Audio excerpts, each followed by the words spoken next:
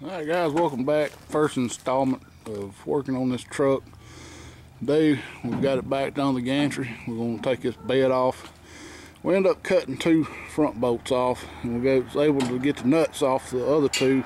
So Jacob's working on the back 4 right now, and what we're doing is heating the nuts up with a torch and then trying to loosen them up with a socket or breaker bar or whatever we can get on there. So see if we can get these last 4 out, and we'll be ready to lift her up.